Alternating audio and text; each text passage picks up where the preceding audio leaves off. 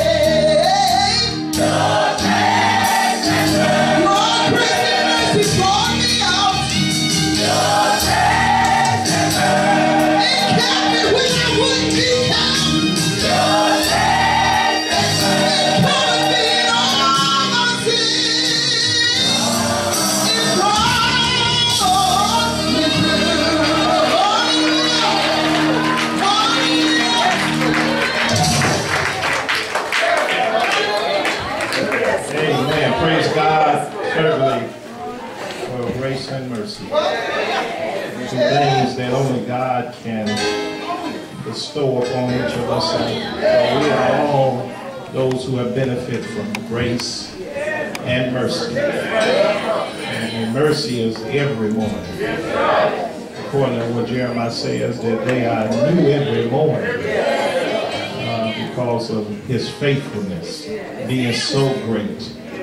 But then grace came along, and because of Jesus Christ. And so now we have certainly fell under a different heading or umbrella of grace now. And so thank God for that selection. I just had heard that this week on the radio. And it wasn't sung no better than I heard it today.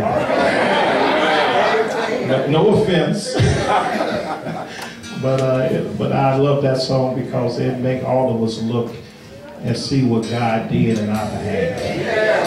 Because the song is true. Justice demanded that we should die. But then here comes along two twins. Yes, grace and mercy. And so we thank God for them because we are still proof of it today. Proof of it right now. Grace and mercy. And so at this time, let us bow. Lord God, we thank you. We praise you for this time that has come, that we're standing again before thy people. We pray that you will give us the power we seek. Oh Lord, that your spirit will be able to help us right now, preach your word, and that we will depend on him, oh Lord, to be, oh Lord, the voice today. So God bless us, use us now, and we give you the praise in Jesus' name. Amen. Amen. Have your Bibles. We would like for you to turn to the book of John, the 8th chapter. We want to look at verses 31 through 36 today. John chapter 8, verse 31, and we will end up at verse 36.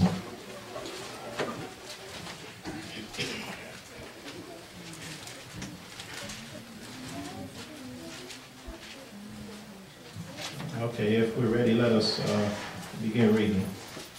Then said Jesus to those Jews which believed on him, if ye continue in my word, then are ye my disciples indeed, and ye shall know the truth, and the truth shall make you free. They answered him, we be Abraham's seed, and were never in bondage to any man. How sayest thou, ye shall be made free? Jesus answered them, verily, verily, I say unto you, whosoever committeth sin is the servant of sin. And the servant abideth not in the house forever, but the Son abideth ever. If the Son therefore shall make you free, ye shall be free indeed. Amen. And just by way of subject, we would like to talk to you from this thought: the Son can make you free. The Son can make you free. Amen. Freedom has been the desire of all people of every generation. It has not always been an easy thing to obtain. There are so many things that can keep us from being free. Because there are all types of things that can and will enslave us. People are physically enslaved. They are mentally enslaved. And most of all, spiritually enslaved. In spite of these conditions, they all are proof for the need to be free. Because one of the greatest enjoyments of life is to be free. And I think we all would just love to have that. And not just temporary, but for all times. And so free may be from whatever has got you bound. So there's a reason that you desire freedom. There's a reason that you seek to be free, because there's something that has kept you captive. And most people don't realize they are not free like they think they are. You can be, as they say, going wrong, looking normally, and even to us, it looks like things are just well. But I guarantee that there is something in our lives that is trying to keep us bound. And the reason why, because Some have felt that they have mastered whatever it was that is ordering them or more or less holding them captive. But don't be deceived, because you need to ask yourself, am I really free? Has the Son of God made me free? Because in our world, mankind has developed ways in which he believes they can free us. Any freedom that man is capable of is always temporary freedom. Yes. You search it today, because I find it strange that those who may have been alcoholics and go through the Alcoholic Anonymous, and they got procedures of trying to guarantee to you that we will keep you free from that for the rest of your life.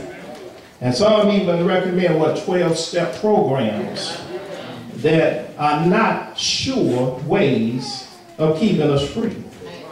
But the text, however, and look at it, speaks of someone who promises that you will be free indeed. And that's a good thing to rejoice on, because for him to say indeed means that it's going to be done. And there won't be no going back to being captive again.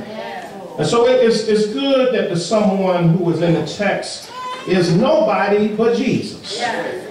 And it's interesting what the Lord can declare, and not only that, and deliver. Because he is the truth that sets us free. He is the source of truth. And he's the perfect standard of what is right. He frees us from the consequences of sin, and from self-deception, and from deception, most of all, of the enemy. He shows us clearly the way of eternal life with God. And so Jesus does not give us freedom to do what we want. And let us make that clear. But freedom to what? Follow God. As we seek to serve God, Jesus is the perfect truth that frees us to be all God meant us to be. And I don't know if you realize, brothers and sisters, there is a purpose God has for your life. And I pray that we don't die before we fulfill our purpose. But we understand that God has plans for every life that is given birth into this world. And so therefore Jesus is the solution to getting us free from whatever has us bound. Because one thing that the Lord makes clear in the text, sin has a way of enslaving us, has a way of dominating us and dictating our actions.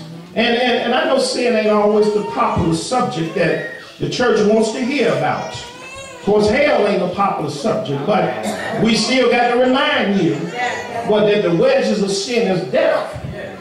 But the gift of God, is eternal life through Jesus Christ our Lord. So therefore, we must come to the grips that if God wants to free us, we need to trust that he can free us from whatever that ails us. And it's good to know that God wants to give us a chance to enjoy freedom that only he can give. Because God created you, and if sin is restraining or mastering or enslaving you, Jesus can break his power over your life. And I dare anybody to just surrender to Jesus. Because guess what? Whatever it is, he knows how to break it. And I'm glad that the song says that there's power in the name of Jesus. And in that song it says to break every chain. And I don't know if you know there are chains that try to bind many saints. But the Lord told me to tell you today that whom the Son has set free is free indeed. And if you need to be free, Jesus promises in this text that I can set you free. And isn't that good to know there's someone who's able to do what a psychiatrist cannot do, what a doctor cannot do in your life? Jesus can set you free. And I'm glad that the text makes it plain today that that the Son can make you free. Amen. And as we, continue in His Word, what we learn from His Word is truth. And guess what? And that truth shall make you free. And aren't you glad the truth is the thing that God has ordained to free us?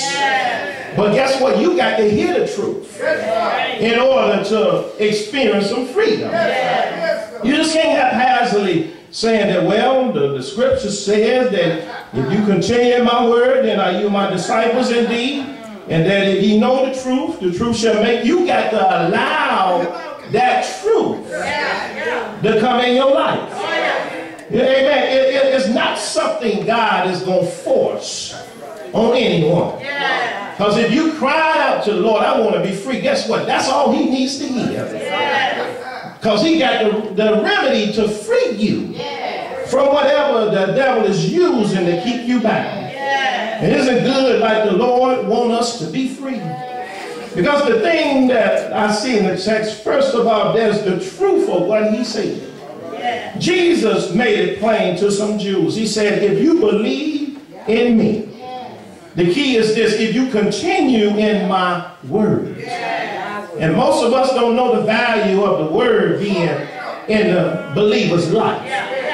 It's more than just this coming together.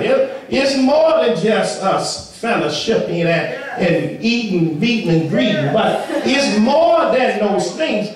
We need to know that the word needs to come in us. And Jesus said, if it comes in you, you got to continue in what His word says. And then not only that, He says, if you do this, then are you my disciples. And here's the first time He makes it known, indeed. And I don't know about you, brothers and sisters, all of us are supposed to be disciples of the Lord. And some may say, what is a disciple? Disciple is a learner, it's a follower of the one that they believe. And I pray in the church that there are disciples of Jesus. And they're not just members of Pilgrim ranks. Somebody should have moved from membership to discipleship. And realize that I'm a follower of Jesus. I'm just not a member of Pilgrim ranks with my name on a church roll. I'm somebody that's following Jesus. And so therefore Jesus had to convince to these Jews that if you are going to be followers of me, you got to continue in my word. And then by you continue, it's going to prove your position with me. Because that's all He wants them to do. And then he reveals the fact that even this, ye shall know the truth. And the truth shall make you free. Yes, that's what He now reports to them, that if y'all are believing, if you continue in my words, you are my disciples. But not only that, you done heard the truth, and that truth has freed you. And I wonder in the house today, how many of us can certainly say that He has freed us? Amen. If not, I'm here to remind all of us that the Son can make you free. Yes, and I'm glad they heard what the Master said, because if you don't know it, Jesus declared that I am the way. But catch this, I'm the truth. Amen. I can stop right there. But He says, and also the life. But the fact is, He says, I'm the truth. And if you believe in Him, then freedom is assured through Him. And aren't you glad that the Master was just trying to get an order now to these disciples that I come to make you free? Because I know that the enemy is trying to keep you bound. And he's trying to keep you caught up in something that's contrary to what God says. But I'm here on the scene to declare to you that if you know the truth, it's going to make you free. But now secondly comes the question of what He said. Now He had before Him Jews who declared with their own mouth that we be of Abraham's seed. All right. We are part of his lineage. We are part of his generation. And we're never in bondage to any man. But now you say to us, ye shall be made free. That's what He said. That's what they questioned Jesus with. And they said it out of ignorance. because they didn't realize he wasn't talking about no physical bondage. Amen. And hear me today, brothers and sisters. When the Lord wants to make you free, he wants to free you of something spiritually or even demonically that might be impacting your life. He's not talking about you being locked up behind a prison or being in chains and bound. He's talking about an emotional experience that has now dominated your life. And so they didn't understand where the master was coming from. But look at what he told them. He said, verily, verily, I say unto you, whosoever committeth sin is the servant of sin. Jesus was going somewhere because he was reminding them, brothers and sisters, that it wasn't the fact that you weren't like your people of old in Egypt. Come on now. Now listen, when they was in Egypt, they was under Pharaoh's hand. They weren't free to leave at will until God sent Moses along and said that, tell Pharaoh to let my people go. But they were so consumed with what happened in the past that they presently didn't know that Jesus came to spiritually set them free. Yes. And that's why he said to them, you don't understand that sin is still an issue. Yes. Because anytime we commit a sin, according to what he says, we become a slave of sin. Yeah. That's all a servant is a slave of whatever it is. Yes. But then he says, and the servant is going to abide not in the house forever. Yes, isn't it good Jesus was assuring them that you ain't got to stay in that condition forever? Yes. That I'm on the scene to give you freedom. Yes. And that's why we say today that the Son can make you free. Yes. You think about it today. If your life wasn't what it is now, it's only because the Lord has made it what it is. Yes. Because as I say, there's some of us remember how we were bound in something. Yes. But it wasn't until the Son came along and made us free. Made us not worrying about that old habit we had. That old sin that ruled us. But now the Son has made us free. And it's good that the Master answered the question. Because now comes the confirmation of what he said. Now you saw where he said the truth will make you free. But here comes Jesus in verse 36, declaring with his own mouth, if the Son therefore shall make you free, you shall be free indeed. Listen, that's a good way to shout. Because the Lord has made us free. There was a time sin was our master. And this is anybody that didn't know the Lord in their life. Because sin ruled us. Sin became a pleasure to us. In fact, we enjoyed just sinning. That we didn't see no other way to do but sin. But aren't you glad that when our eyes were open, that when the Master showed up, that he declared these words, that if the Son therefore shall make you free, you shall be free indeed. I wonder in the house today, is there anybody who know he has made you free? He has made a difference in your life. You're no longer what you used to be, but because of the truth you received, you found out that the truth can make you free. But not only that, you found out the confirmation of what Jesus really said. That the Son therefore shall make you free. And not only that, you'll be free indeed. I just stopped by to remind us today that the Son can make you free. I don't know if you hear me today, because once you know Jesus has set you free, we are to stand therefore in the liberty wherewith Christ has made us free. Listen, the Lord has set us free and has now liberated us, has now given us freedom. Amen. Not to be entangled again with the yoke of bondage. And I don't know who I'm talking to today.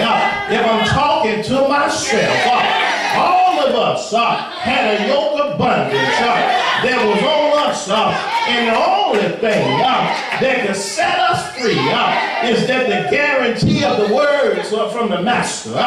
If the Son, therefore, shall make you free, you shall be free indeed. Isn't that good news? No matter, amen, how much the enemy may have tried to convince you to go back to the sin, he can never undo what the Son has done. Have I got a witness?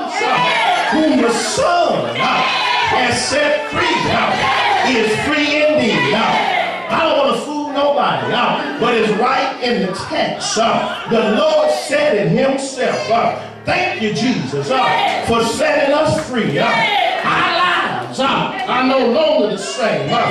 Since you set us free, have I got a witness? Anybody's glad that you know in your heart that you've been made free because of the Son who set you free. Not because of no program, not because of something that came along, but because of the Son of the living God who said on this occasion, if you are my disciples, continue in my word, and know that if you continue in my word, the truth shall make you free, because you heard the truth from my own mouth, because I am the truth. That's what Jesus declared.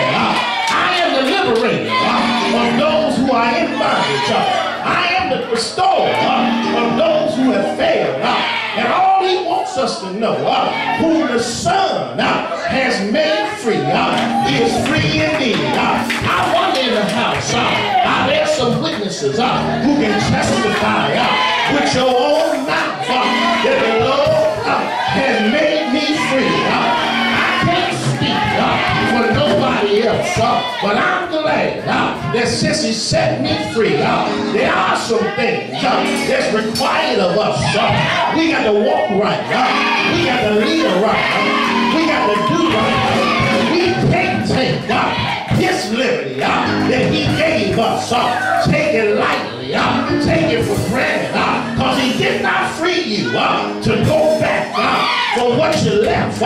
He freed you to keep your eyes focus on him, to keep pressing on to the mark that's in Christ Jesus. I wonder in the house, do anybody believe that the Son can make you free? Anybody here know without a doubt it's because of Jesus I've been saved, I've been set free, my life is no longer the same. The things I used to do, I don't have it no more.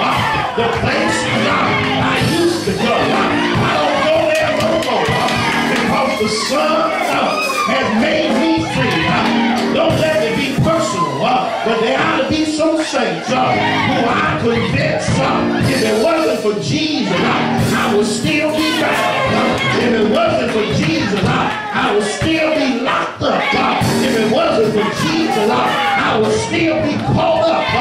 Because of Jesus coming along and assuring us in his word, if the Son has set you free, hallelujah, if he set you free, you are free indeed. Am I talking to anybody? I guess nobody in here know that you've been free, but let me tell you, it was Jesus that Savior, it was Jesus that rock, it was Jesus that one who died on the cross, who went to a grave, who got up early, third day morning, with power in his hands.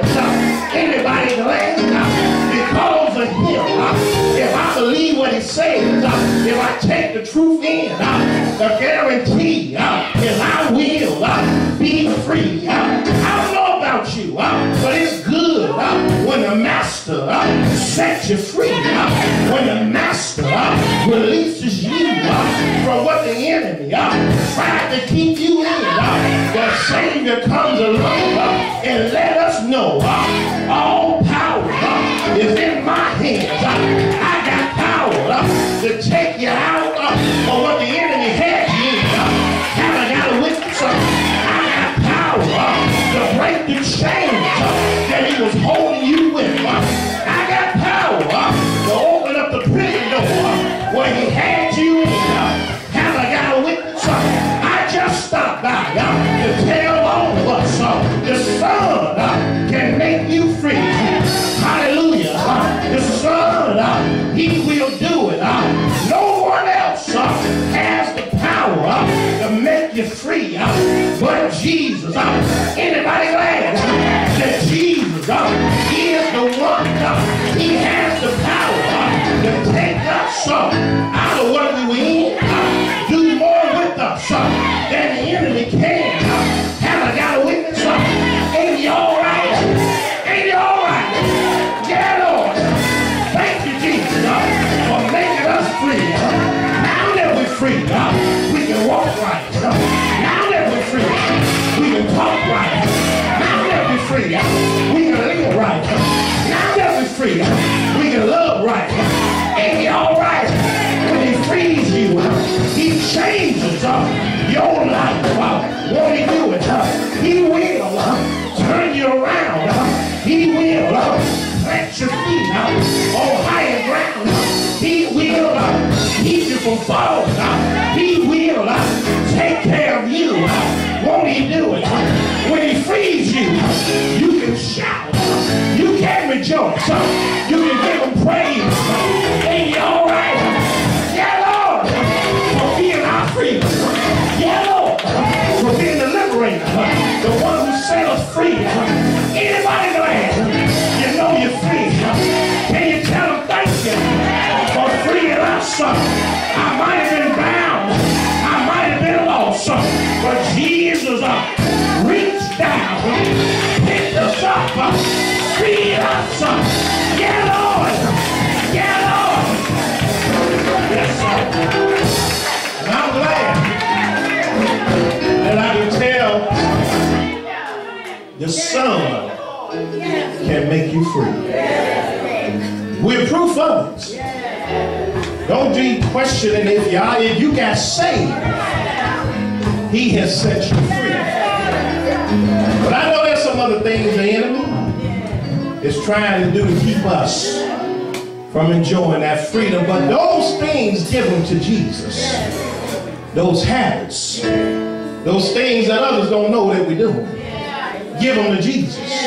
And watch how he'll free you from those things that's trying to keep you bound. He don't want us to be entangled again. Well, what bound us the first time. But enjoy your freedom. Listen, live in your freedom. Walk in your freedom. Because whom the Son has set free. We're going to close it right there. He is free indeed. That's enough. The Son can make you free. Amen. Bless you, saints. We praise God for this truth. Amen. Because there is nobody like Jesus. You can search high and low, but you won't find nobody like Jesus. And I'm glad God sent him to be the one to free us. Nobody can do it on this earth. It had to be somebody who was perfect, who had to be the one that come and free us from those things that were trying to keep us bound. So brothers and sisters, you praise God that the Son, and I'm just going to add this, can still make you free. I know the thought was the Son can make you free, but he can still make you free. Don't give up on the Lord.